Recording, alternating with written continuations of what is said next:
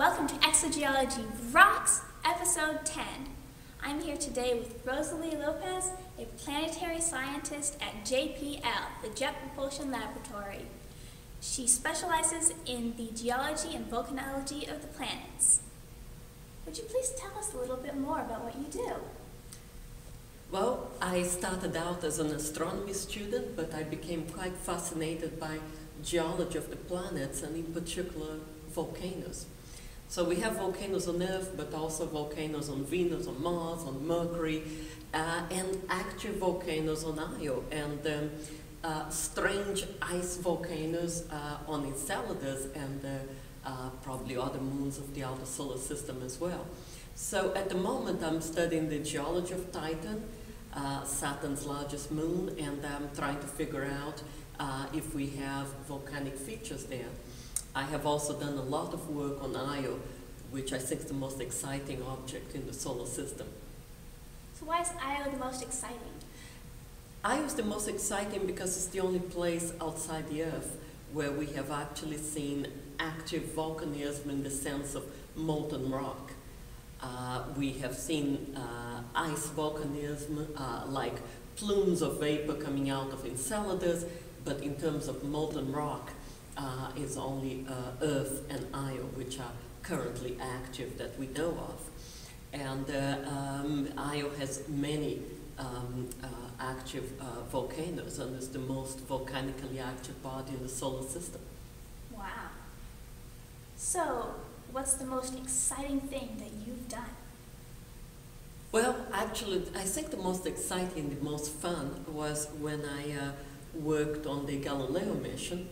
And we knew that Io had active volcanism, but from the Voyager data, which was the spacecraft that went earlier, we thought had about a dozen volcanoes, active volcanoes. And I worked with the near-infrared mapping spectrometer, or NIMS, and that's an instrument that detects heat. Actually, I found 71 new active volcanoes on Io, and I even ended up in the 2006 Guinness Book of World Records. Oh, wow. So that's a lot of fun. That sounds like fun. Yeah. So what's the funniest thing you've done then? Well, you could say that ending up in the Guinness Book of World Records was actually pretty funny, but there are a lot of sort of funny things that happen in space missions. I mean, one of them, and a lot of discoveries come sort of by chance. One of them was, we were very downlink constrained on Galileo because our main antenna didn't open. So we had a small antenna and the data sort of dribbled down to Earth. So we couldn't take very large observations in terms of data, and it was always a fight about, which observations we're going to make. And sometimes just your observation got kicked out of the sequence or the timeline because somebody else wanted to observe there and they had a better argument. So, I had these observations of Io planned on a particular orbit that the spacecraft was doing, flying by Io, close, not very close to Io, but and they said, well, this observation here, you can't have it because somebody else wants that time, but if you find a gap in the timeline, you can put it somewhere else, and we'll still give you the bits to ground. And I noticed that the camera was doing an observation. It was pretty far away from Io, and I thought, well, maybe there's a gap next to it, so I'm going to put it there just because it might be useful. Well, we happened to catch the biggest volcanic eruption we ever saw on Io. And the combination of the camera data, getting some data, and NIMS getting some data at almost the same time gave us some pretty exciting results, including some good constraints on the temperature of the lava. And we figured out that the lava might actually be hotter than any of the lavas we have on Earth today. Oh, wow. So that is pretty good timing after all. Yeah, it was. Sometimes, these coincidences happen. Yeah. So if the volcanoes on Io are even hotter than on Earth, then what about the ice volcanoes you mentioned earlier? Well, the ice volcanoes are, totally, it's a totally different set of constraints. It's because on Earth and on Io, you have a rocky, solid crust, and then molten rock, which is magma underneath that crust. But on the icy moons of the outer solar system, like Enceladus, you have an icy crust, and the temperatures are so cold that the ice is behaving like rock, and you have liquid water under that icy crust. And if that liquid water actually breaks too and comes to the surface, that's volcanism.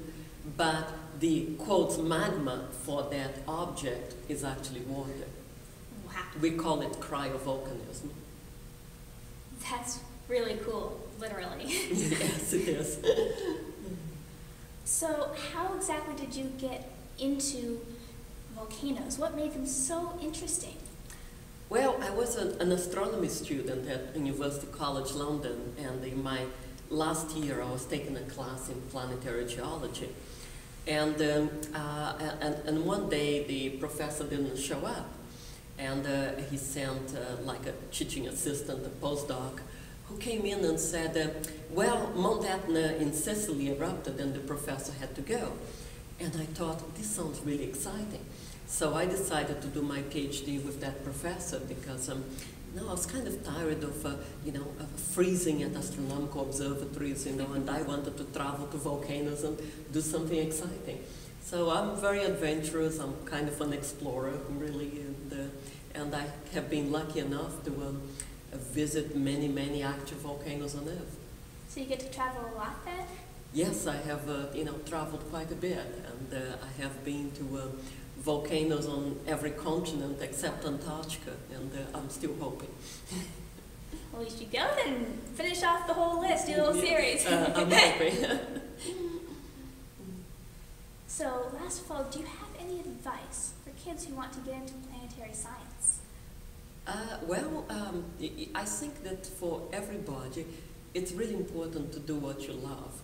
So if you're really excited by planetary science or whatever it is, you should try to work in that field, because then work doesn't seem like work, it seems like fun a lot of the time. But if you become a scientist, you have to be prepared to never feeling that comfortable that you know your stuff really well, because you always have to keep learning. And you get new data and you realize that some of the things that you thought were true before are not true.